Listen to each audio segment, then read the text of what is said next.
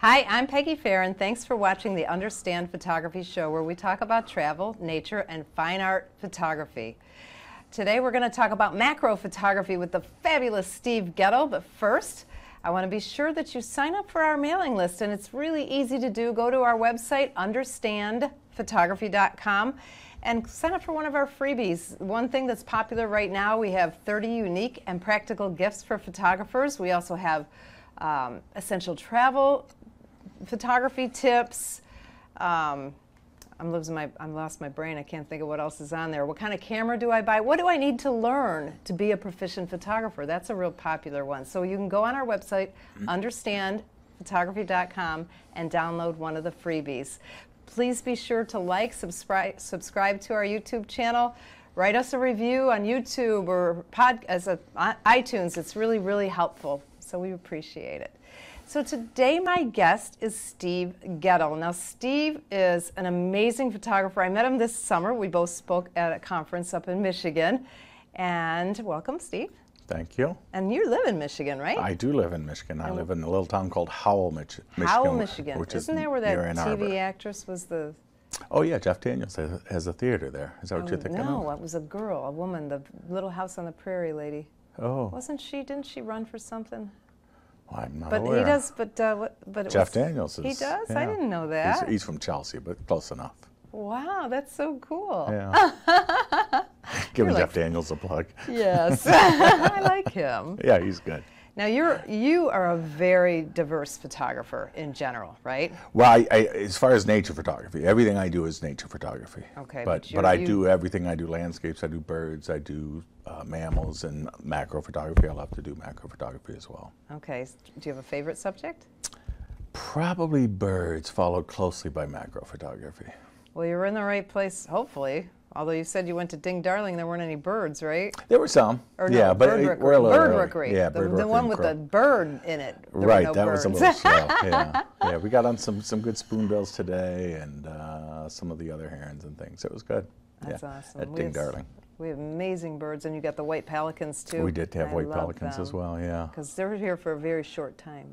So. Oh, is that right? Yeah. Yeah. All right, so I'm going to go completely off photography for a minute. I want to hear your life story, but the short version as it applies to photography. Oh, okay. Well, the short version. I've always been a nature guy, love nature, so I started taking pictures to kind of just show people the things that I saw out in the woods and fields and forests. Now, are you from like out in the country like that? I grew up in Kalamazoo, so kind of southeast Michigan, not real rural, but I've always been out in the forests and fields and things like that. And then I started taking pictures just to show people the things that I saw, and it kind of went from there. Yeah, and now Nicole and I do tours all over the world. I've got an agent who sells things to books and magazines and calendars, and I'm making a living doing something I love. That's awesome. How great is that? Yeah. All right, now I have something else I want to ask you because I love this story. How did you meet Nicole? Oh, well, that's a funny story. So we met at the funniest event ever. It's called Mothapalooza. Mothapalooza. Mothapalooza. Right. Mothapalooza is a gathering of all the moth people in the United States. And it's are up you in a Ohio. moth person? I'm really not. I have this crazy contraption that I use to photograph moths in flight, and it uses electromagnetic shutter, laser beams, high-speed flashes, and the moths fly through and they take their own picture, and it's really kind of a cool thing. And I was there to demonstrate that, and Nicole is just loves nature and a total naturalist, so she was interested in learning more about moths, so she was there with some of her friends, and so the rest is history. Girl. She's a moth girl. And among moth people, she really stuck out. So yeah, she caught my eye across the street. Yeah. Oh my gosh! Yeah. So what happened? You had a booth, and she came. Well, up and no. We actually had cabins across from each other. I think she did it on purpose, but I'm not really sure. She saw that cute guy and said, "That's exactly my story." I love that. So yeah, and then she ended up moving to Michigan with you. Yeah, we just bought a house in Howell. We've got 10 acres. It backs up to 6,000 acres of state land, which is really awesome. We're going to start a place up there called the Nature Photography Institute. We're going to lead workshops, macro photography workshops, bird photography workshops, and printing workshops, all kinds of things like that. So it's really exciting. Wow, that's so cool. What are you going to do in the winter? We're going to do exactly that. Photography doesn't stop just because it gets cold out. I know we're in Florida, but... It does for me. Yeah. It's not completely true, but I don't, you know, everybody with big craze going to Iceland, and I'm like, Oh, it's cold beautiful. in Iceland. And the snow is pretty, and all the birds and all the mammals have their best coats on and their best plumage in. And it's fun stuff. Plus, all the owls come down. And Oh, yeah. Do you have snowy owls in Michigan? we have, yeah, they migrate down. Great Those gray are the owls, most hawk beautiful. owls, aren't they something? I love. I've never seen one in real life. I've just See? seen pictures. And you guys had some that came all the way down to Florida a couple years ago. There was a big eruption, and there were even some that came all the way down as far as Florida. Wow, I didn't know that. Yeah, Probably that's not something. this far. We don't even get sandhill yeah, this is cranes. South We don't even Florida. get sandhill cranes down this far. Right. So it's kind of a bummer, but everything else is down here, so that's kind of cool. So, Yeah. All right, so let's talk about macro photography. I assume you're going to have macro photography workshops too there. We are here. Beautiful meadow to do that, yeah. That's awesome. So let's talk about what kind of gear first. What do I need to take macro? And macro photography is close-up photography, right? Right, yep. Macro photography is basically the photography of small things. So we're going to talk about nature photography today, but it applies to anything. If you want to photograph stamps or watch parts or small machine parts, things like that, everything we talk about today is going to apply to everything, not only nature photography. And you know, one of the things we've done several private lessons for is jewelers. Sure, absolutely. They always want to learn how to photograph their jewelry. So Absolutely. this is a good Right. episode for them too. Yeah, absolutely. So, and one of the things that I really love about macro photography is it doesn't require a lot of equipment. You can buy a macro lens, a DSLR, and a good tripod and be a world-class macro photographer. You don't have to travel all over the world. You don't have to have a $10,000 lens. It's really, the threshold to get into it is really pretty low, and it's really creative and fun and exciting. So Now, do you have a lens that you recommend to start? Sure. Yeah, I actually do use two lenses. So a macro lens is a lens that basically will go down and take a full frame picture of a nickel. Most macro lenses will take a full frame picture of a nickel. So I use two lenses. I use a 200 millimeter and I use a 105 millimeter. Okay. And I shoot with the 200 whenever I can. If I can't get far enough away from my subject, I use the 105. But if most people aren't going to have two lenses, so what I recommend for most people is to buy, Sigma makes a 150 macro. I think it's like $800 from Hunt's Camera over on the East Coast. It's a great lens. It's really sharp. It's super flexible. You can use it with a crop camera. You can use it with a full frame camera, and it will get down to that full frame picture of a nickel. Okay. Yeah, great lens. So it's not cheap though. $800 you said? That's cheap. Well, I have a 600 know. f4, so that's cheap. Yeah, well, I know. I mean, Yeah. my lenses are expensive too. When Sure. I first started teaching, because I have a weird story, because I wasn't even interested in photography, and I got a job at a photography studio. So the very first lens I ever bought was $2,500. Huh.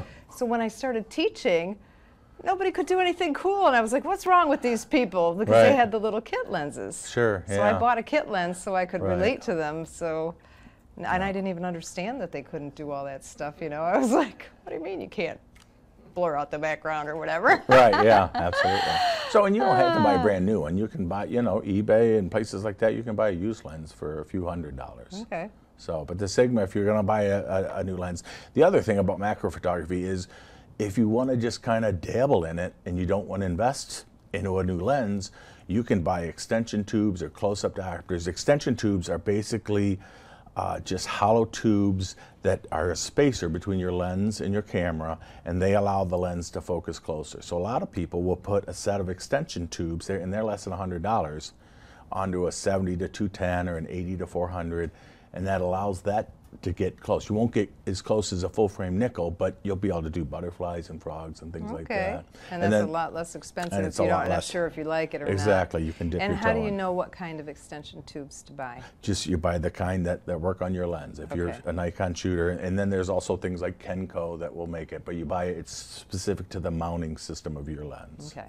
Yep. And then another option is what's called a close-up diopter, and that's basically like a set of reading glasses that goes on the front of your lens. Oh, okay. And that's less than $100, and that will allow you to focus closer. And if you want to get even closer, you can put extension tubes on and a close-up diopter and get even closer. All and then when right. and those things aren't just useful for that. When you finally fall in love with macro photography, which you all will, then you can use those in conjunction with your macro lens and get even closer still and do full frame pictures of a housefly and headshots and things like that. So Now, do you lose any quality when you use you lose extension tubes? a little bit or of light. You know, lose you light. don't. Yeah, it costs Okay. you like a full set of extension tubes might cost you one stop of light. Oh, But okay. typically, you know, you're working slower shutter speeds. You're on a tripod, so it's not that big a deal. It's not Okay. like you're trying to stop a bird in flight or anything. You know. So tripod, pretty important to have a good tripod. If you want to be a macro photographer, a tripod's Because an any important little thing. shake is going to make a huge difference, Absolutely, right? yeah. And one of the big challenges with macro photography is it's God's cruel joke that the closer you get, the less depth of field, the less zone of sharpness you have. So we're always fighting to get enough depth of field. So one of the ways we can do that is obviously to stop down to f/16, f/22, but that means we're shooting longer exposures. It's not, people are amazed to hear this, but I often shoot 15, even 20-second exposures Wow. when I'm doing macro photography. Wow. So you have to have a really good tripod. You have a tripod. I use the 2-second timer. I use a cable release. Okay. So a tripod's pretty important if you want to do that kind of thing. All right. So now you got your equipment. Right. So what's the next step? Well, for me, Find a subject. find a subject. That would be, yeah. And for me, I like to do, I'm a nature photographer, so I do a lot of insects and flowers and things like that. And my favorite kind of macro photography to do, and this can be done up in Michigan pretty easily. Actually, yesterday we could have done it here in Florida. But if you want to do insects, when the temperature is below 60 degrees, insects are cold-blooded, so they can't move until they warm up. Oh. So you have this willing subject, really cool, tiny little insect, and he can't move until he warms up enough. So that's where I'm doing 15, 20-second exposures. So I did not even know that about. I don't like bugs. We have lots of bugs down you here. do have some really cool bugs. Absolutely, yeah, yeah. So that's what I do. I get up really early in the morning. I go out about 45 minutes before the sun comes up. I go out, I set my gear all up, and I go out in a meadow, and I start combing back and forth looking for insects that are in the state of torpor that aren't going to move. And up in Michigan, and probably here a lot of times, they'll also be all covered with dew. Oh, Right, because yeah. the dew settles that on would them. be cool. So it's really neat. And then so I find a subject, find 2 or 3 subjects, mark them, and then I come back and photograph them after I find them. What do you mean by mark them? You just put like a flag there? Or Yeah, something? just something, maybe a clothespin or something, because you'll be surprised. Like you'll be combing this meadow looking for something, for a dewy dragonfly, and you'll see one, and you'll turn around and you'll look back, And he's there, but you he's can't there, see but him. you can't see him again. So you want to make sure you can the find him last time again. I was at Corkscrew, everybody saw the praying mantis, and I'm like, "Where is it?" I'm looking right, and I finally saw it. Right, but- yeah. Well, that's their job, to hide, right? Yeah. So usually what I do is I get out there, and the reason I get out there early is because I want to find some subjects before the light gets too harsh. So I find a few subjects, mark them, then once the light comes up a little bit, then I come back and shoot them. And actually once the sun comes out, I'm done. If the sun hits my subject, then we get all the contrast and all the shadows and all that. And macro photography for me is all about showing those beautiful little details. Okay. Right? So we want nice, quiet, soft light to really let those details sing. So a cloudy day? Could you do a cloudy day? You could do a cloudy day as Okay. well, yeah. So typically we're looking for a windless, cool morning, and then if the sun gets on our subject, we're pretty much done. Or we can Well, use then a they warm diffuser. up, too, and they then take they also off. warm up. You're exactly right. Yeah. So I know our little cucarachas down here are very fast, yes, they are. which we don't like. No, I've actually never photographed one of those. God, they're creepy things. And I don't even know why. You know, like ants are just as bad, but they don't creep you out as much as a I think it's their cockroach, you know? lifestyle. Yeah. Ugh. I'm not into bugs at all, though. Well, you see one all covered with dew, and it's magical. You'd Yeah, be into I've that, seen- I think. I've seen a lot of pictures. Yeah. It's up there with Iceland for me.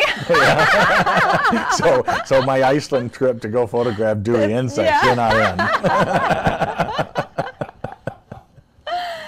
Now, because you have such a shallow depth of field, how do you know where to focus?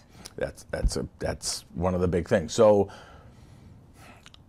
most people don't or a lot of people don't realize this, but when we look through our lens, obviously we're looking through it wide open, right? So we see very little depth of field. Then when we take the picture, it's the f-stop stops down to whatever we set it at, and that's when we get all of our depth of field, right? Okay. So the trick is, so wherever you focus that lens, a third of the depth of field, the zone of sharpness, a third of that is in front of where you focus, and 2/3 is behind where you focus. All right. Right? So, and that's not exact, but it's close enough for us.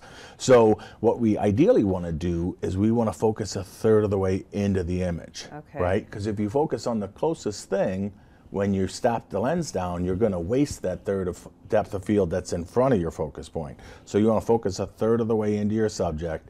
Then when you stop down, you'll get your depth of field and everything will be sharp. Ah, okay. So you make an educated guess of a third of the way in, or you can actually look at the lens barrel and make a better guess. But so you focus first? Sure, yep. And then you get your settings? Then, I get all my settings. I figure out my f-stop and all of that stuff.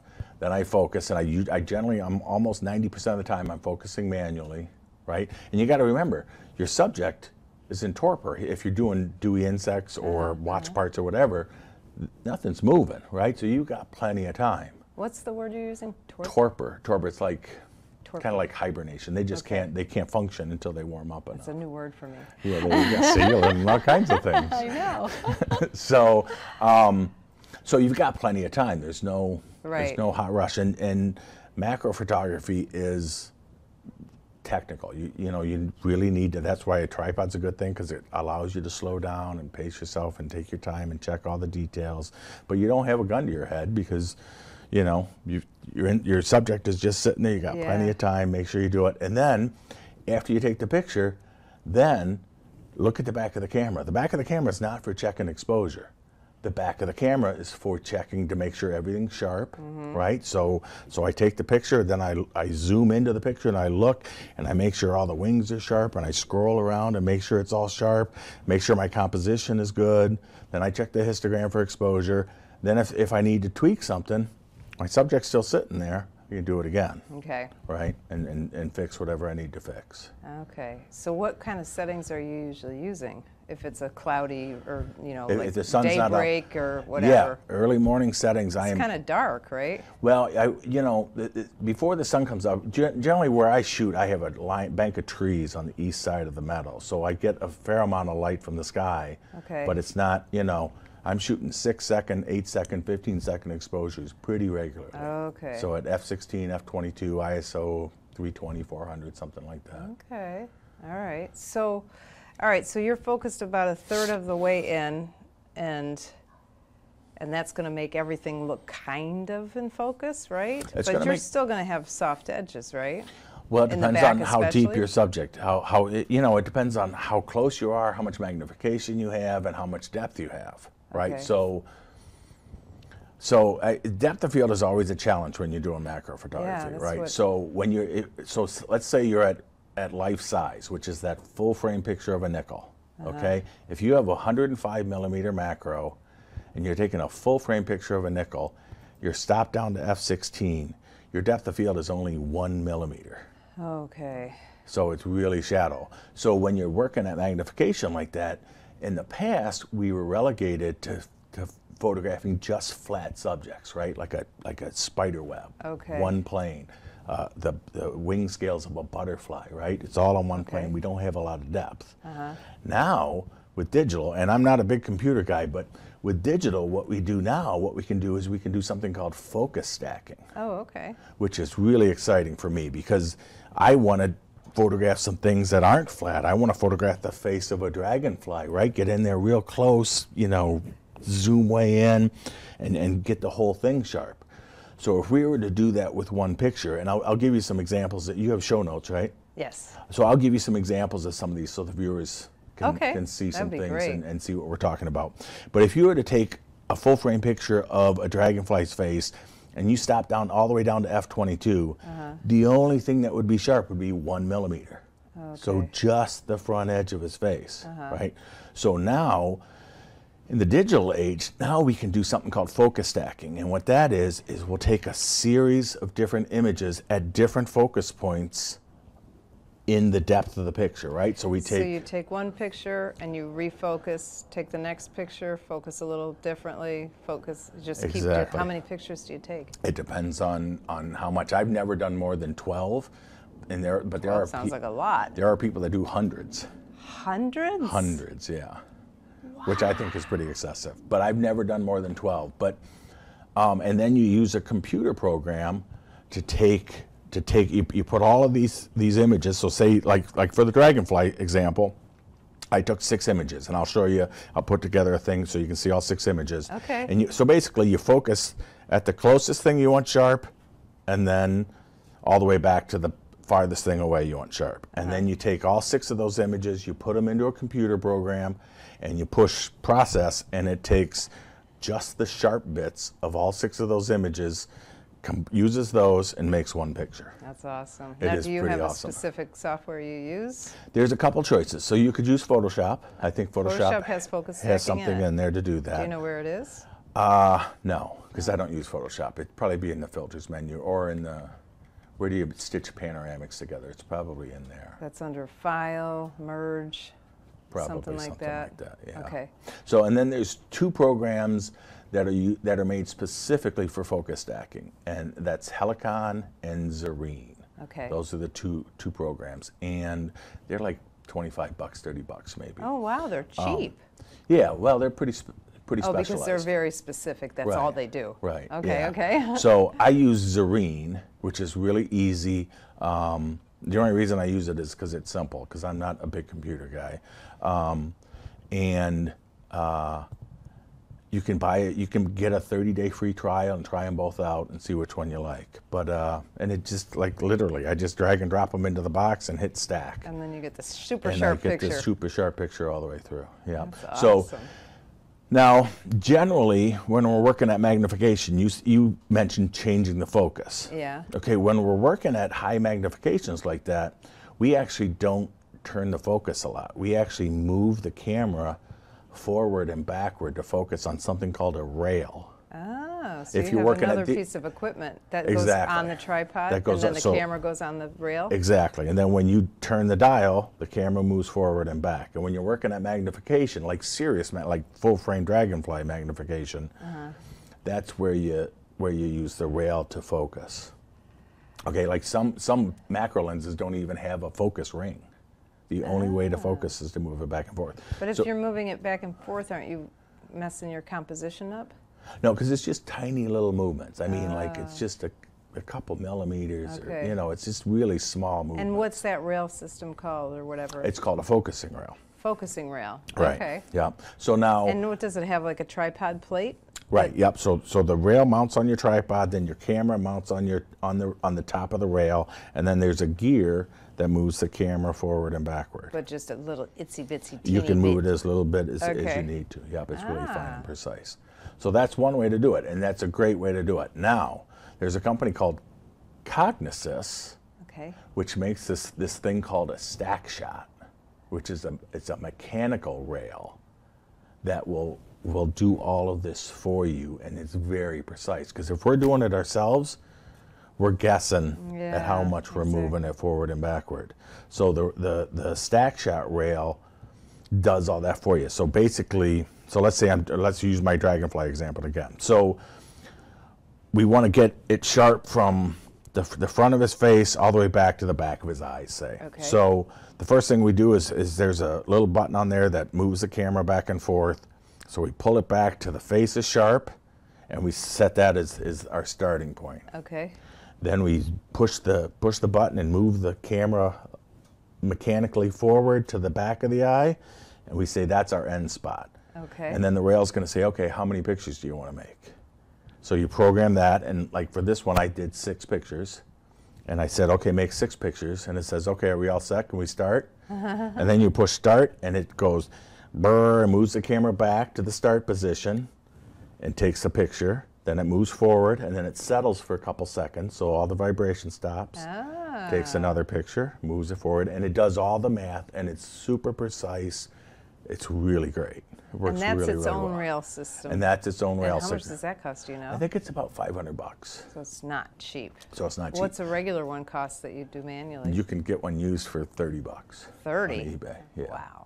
So eBay is our friend. eBay is our friend. Yeah, but but like if you buy like a really right stuff, their high end rail, it's $200 or $300. So but you may as well get the stack shot and have a lot more capability. It's Cognisys Stack Shot. And we'll put all this in the show notes. Oh, that'd be great. So, So and I've got pictures of that for you. I can send you too. Wow. So but just that whole part, that's macro on steroids. Yeah. Right? Most people aren't gonna. I never even heard of some of this stuff. Yeah. But it's fun. I mean, the beauty of that is it kicks open so many creative doors. Like, think about it. I was relegated to doing just flat subjects, dragonfly wings, butterfly wings. Now I can do things with depth. Now I can, it opens up a lot of creative doors. It's really super exciting. That is so cool. Right. So, but for most people, you're not going to start off doing that. You're going to buy a Sigma 150 or a used macro lens. You're going to get a camera. You're going to go out. You're going to start doing butterflies. You're going to do caterpillars and watch parts, whatever it is you want to photograph. And then after you do it for a while, you're going to get sucked down this other rabbit hole. Photography is not a cheap thing to do. Especially the more you get into it, the more you want more stuff. Exactly. It's all about. Okay, I'll just get everything I need and I'll be done. No, that never happens. It's $100 you to death. Yeah. $100 but it's fun. But I mean, that's what That's happens. You start figuring out, okay, well, I want to make a picture of this, and then you get sucked down that rabbit hole. But that's the fun of it, right? Yeah. So. Now, what other kind of things do you use, like for equipment or like,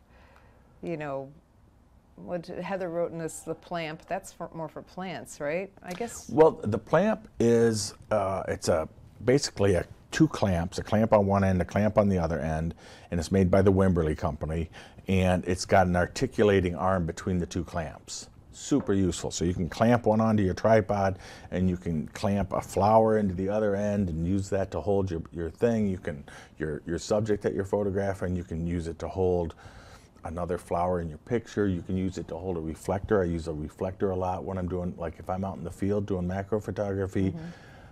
Again, I'm out there before the sun comes up. So before the sun's behind the tree, so my subject's in the shade, so all the light is coming from above, right? Because the sky becomes the light source.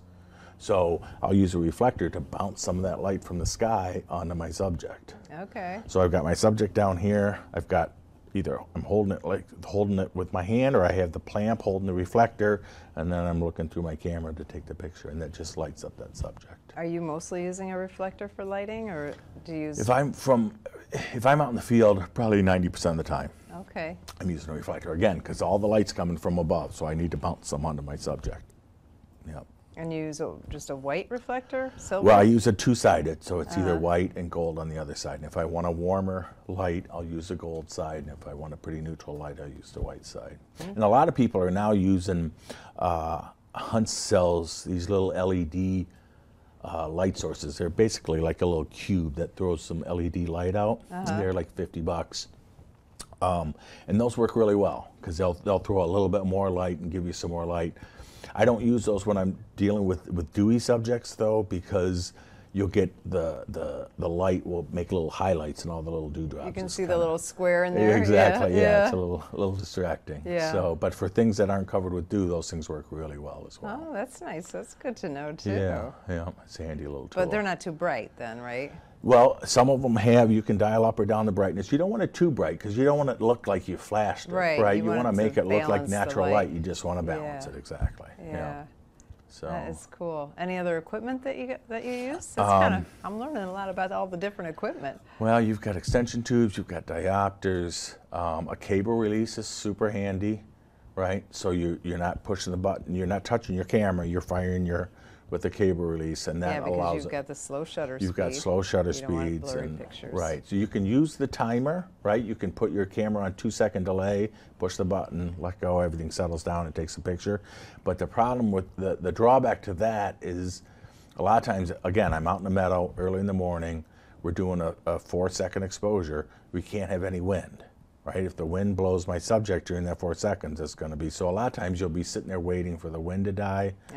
And if you're using the 2-second timer, you push the button, sure enough, when it actually makes the exposure, the wind is picked up. So a cable release works around that. Do you do anything to block the wind? Or? Sometimes, yeah, I'll put up a diffuser or something like that to block the wind. Mostly spraying. Please stop blowing. Now, okay, so you live out in the boonies. Yeah, well, I'm not totally in the boonies, but I have a very nice wild house, yes. That's awesome. So you said you have a favorite meadow that you go to for macro. Are you mostly looking for bugs, or do you flowers? Do you do all of that? Yeah. All of the above. Yeah, all of the above. Yeah, and you know, wherever that may. But for doing the dewy insects early in the morning, that's a specific meadow. You know, I'm looking for a meadow that's got a wall of trees on the east side, so it blocks that sun, because I don't want the sun coming into my meadow and making too much contrast. And it's going to have a good bunch of wildflowers and things like that that are going to attract the insects. And, you know, that's what I'm looking for. And for the first 15 years of my career, when I was doing macro photography, I worked in a little 3-acre meadow 5 minutes from my house and did some really cool stuff. I mean, you don't have to, that's the other thing about macro photography, you don't have to travel around the world. You can, you know, you can work in one little meadow, or you can bring these things, you know, you can go to the florist and buy flowers and do, you know, little pieces and parts of the flowers. You can do patterns of leaves. The subject matter is just infinite. Yeah, you know Lisa Kuchera? No, I'm not familiar. Anyway, she does, like, she brings little lizards, and she's got like a collection of creepy little things. You're not a nature photographer. I love landscape photography. Well, there you go. I'm a hiker I love the Everglades, but oh yeah, there you go. I'm not. You're not bugs and lizards and amphibians. Yeah, and, I never was afraid until the pythons got a little. Well, they're I'm not a little that nervous. big. They just got an 18-foot one. Did they? Yeah. Oh my goodness. That was the record. That was last week. Yeah, that's I a think. terrifying thing. That's, I'm scared of them. I'm not afraid of alligators too much, or cottonmouth snakes even, because you leave them alone. But the pythons are aggressive. Right. Yeah. But bugs, I don't like bugs. No. So is bug behavior like bird behavior? Like all the bird photographers I know, they learn everything about birds and know the behavior. Oh, he's going to poop. He's going to take off. He's going to do this. You know. Yeah, those are the. Is it the same thing for bugs? Well, there's such a diversity of bugs that, you know, they all have such diverse behaviors. But I mean, we all love to photograph behavior. Any nature photographer, I love photographing elk. I love photographing an elk standing there in a regal pose. But I'd much rather photograph 2 elk fighting or mating or, you know, whatever. The behavior is something we always try to photograph, because that's just a little more interesting. So the bugs, do you have to learn their behavior? You have to learn their behavior to know where they're going to be. Sure, yeah. You want to know their plants, what plants they're on, and things like that. But they don't have, you know, the same types of evolved of behaviors of some of the other subjects. But yeah. So like anything, the more you know about the subject, the better you're going to be able to photograph it, and the more things you're going to know to try to capture. Like, oh, there's some bird. I can't. Is it a snipe? I don't think it's a snipe. But his eyes stick out beyond his head, so he can see behind him. He can see almost 360 degrees because his eyes stick out beyond his head. Unless you knew that, you would know to get a photograph of that bird from behind to show his eyes, to demonstrate that specific thing about that bird. So, you know, it's like anything. The more you know about your subject, the better you're going to be able to photograph it. Right? Moms have eyes in the back of their head, right? That's what it is. It's a mother bird. Yeah, you must have met my mother. In fact, she knows I'm talking about her right now. All right, so what is advanced macro photography? Well, so advanced macro photography would be, you know, getting in closer. Okay. Right. So doing the dragonfly sets, doing focus stacking, doing things like that. So once you start getting in, the closer you get, the more technical it gets, the more, you know, you need to throw some more equipment at it, some extension tubes, some close-up diopters. Canon, I'm a Nikon guy. I love my Nikons, but Canon has this incredible lens called, it's an MP65E. Okay. And it's a macro lens, but it's a macro lens on steroid. It's actually a macro zoom lens, so it goes from 1x, which these are terms to describe how close you're getting. So 1x is a full frame picture of a nickel. Okay. Right. So this zoom lens goes from a full frame picture of a nickel, 1x, all the way to 5x. So 5x is a full frame eyeball of a dragonfly. Oh, wow. Right. So it's super specific. It's only for that. And I actually bought a Canon camera so I could use this lens. Oh my gosh. So it's a really a cool lens, and it kicks open a lot of doors. It's really hard to work with, but it's about, you know, opening up some different creative doors.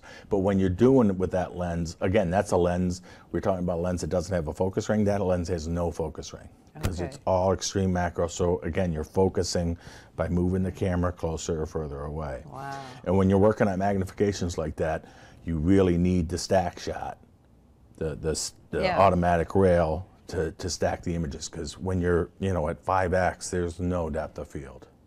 So wow. Yeah. Wow. And is that what micro photography is? Well,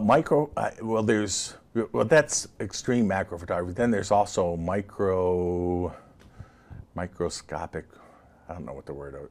It's slipping my mind right now. But basically, it's using a microscope to take pictures. And I worked on a project where I photographed. This was, I don't know, almost a decade ago now. But I photographed snowflakes, individual snowflakes. Oh, that would be fun. It was really, well, there, you just got it. Is that what you're doing? No, you're not doing it. No. How do you do it? So I built a microscope to do that. So Okay. I hooked my camera up to a microscope objective and made a big stand, and then it was all outside, right? Because it's got to stay cold. Right. You can't do this in Florida, by the way. No. Thank God.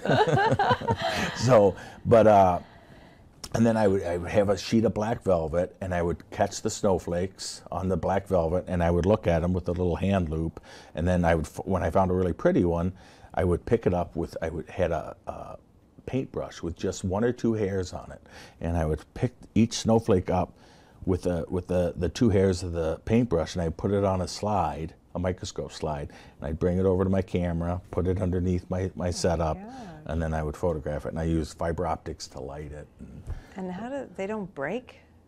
No, you have to be very careful, but yeah, Wow. but they're beautiful. And how do you even see them to do that? Oh, you do it through the. You have a little the tiny microscope. magnifying, and then once you get them underneath there, then you focus, And by they don't moving melt it up because and it's down. cold.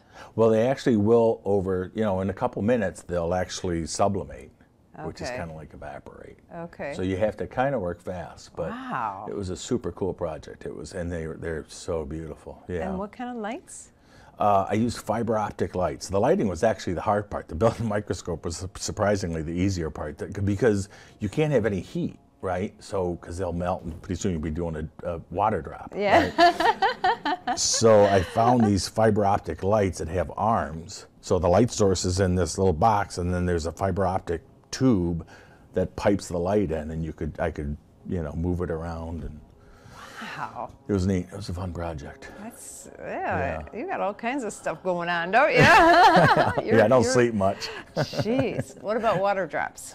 So water drops, I've done some dewdrops on spider webs and things like that, which is really fun. And again, that's pretty extreme macro photography.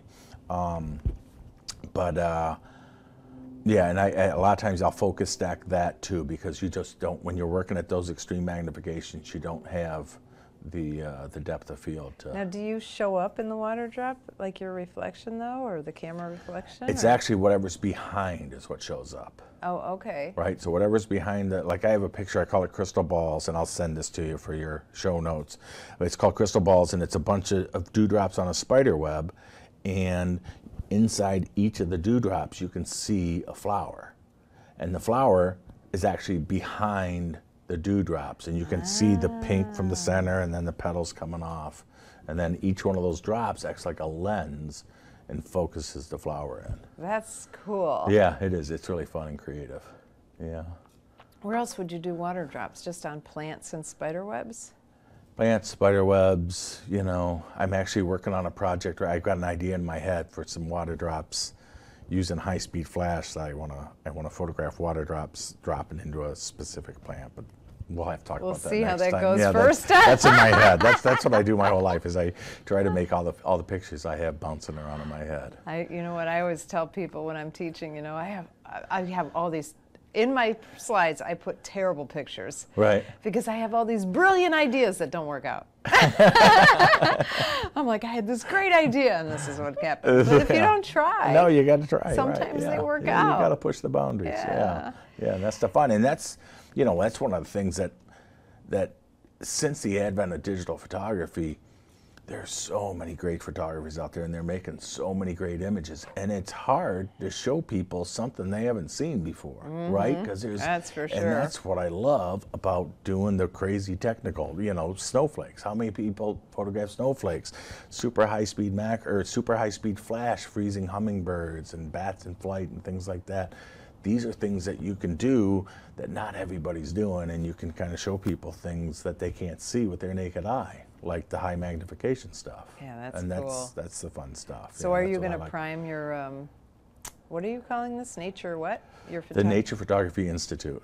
The Nature Photography Institute. Are you going to prime your location with like bird feeders and to try to attract all the... They're already up. You're already going, man. Do you have hummingbirds in Michigan? We have one hummingbird, yeah. So we have the ruby-throated hummingbird, which is a beautiful bird, yeah. But we have flying squirrels and pileated woodpeckers and all kinds of birds. You have cute foxes too. I remember that from. We have a fox that's living. Nicole and I have seen it a few times. So cute. They're like. That might make me come to Michigan to get one of the foxes in the snow. Okay. I love those pictures. Yeah, those are beautiful. And they've got, and again, see, they have their best coat on. They look. Yeah, I do love really those good. Yeah. Foxes I don't think we have foxes down here. Oh, sure you do. Yeah, I would do think we? you would. I've never seen one. Yeah, they're not as beautiful as Michigan fox because they don't have the same coat. I probably think they're dogs. Exactly. Look at I remember that red the first cat. time I saw, and I've lived in Florida most of my life, but the first time I saw a deer, I thought it was a dog because they're so small here, you know? Oh, right, yeah. Was it a key deer maybe? Yeah. So walk us through a workshop. What's your favorite workshop that you put on? Oh, well, that's impossible. Well, so Nicole and I do two different experiences. So we do workshops, right, which is a hands-on learning experience. Usually it's a long weekend. We go to the Smoky Mountains, we go to Yellowstone, we go to Michigan's Upper Peninsula. You come to the Nature Photography Institute at our house. We teach you macro photography. And are you going to have like a bed and breakfast there too, or? We're going to have hotels. Okay. Yeah, we're not going to have a hotel, but we're going to have a classroom area and all of that. But we're not going to house people. You're not going to house them. Okay. No. So, but those experiences are usually like a weekend long, total immersion photography, totally learning. We take you out in the field. We show you how to make pictures. We help you identify and solve problems and just basically become a better photographer. So that's one experience. And those are usually in North America, to places like I mentioned. Then we also do big grandiose trips, and those are called photo tours. And those are to places like Tanzania and Kenya and the Galapagos Islands and Ecuador and big giant trips like that. And those are super fun. Those are generally, people are more familiar with their equipment. And we take you to these amazing locations, make sure all of our locations that we do are completely pre-scouted, so we make sure that we've got great guides, we take you to the right places, you're at the right place at the right time to get all the really cool stuff. So, yeah. But your question was my favorite. I don't know, like for photo tours, Costa Rica, I've been to Costa Rica a dozen times, and I love Costa Rica. There's such a diversity of things to photograph, from poison dart frogs to hummingbirds to sloths and monkeys and all of that stuff. And the people are really, really neat people. They are super proud of their country, and they want to share it with you. And they'll see you walking with a big camera. They're, oh, come here. There's a resplendent Quetzal up here, and they want to share it with you. So that's really fun. And then you got places like Tanzania and Kenya that are super cool, but they're cool because they're epic and big. It's you're living what you watched on National Geographic when you were a kid. Yeah. So those are fun. But then, the workshops, when we go down to the Smokies, the whole entire groups, we rent a cabin. It's a big giant log cabin. It's like 3,500 square feet with a theater room and everything. And during that workshop, the whole entire group stays together in this giant cabin, nice. and it's just really fun. There's a lot of camaraderie. How many people go on your tours or workshops? Or? So workshops are typically smaller, right? Because it's more hands-on, you know. So those are usually 6, maybe. Now that Nicole's with me, helping me, we might be able to get 8, and be able to give everybody the attention they need.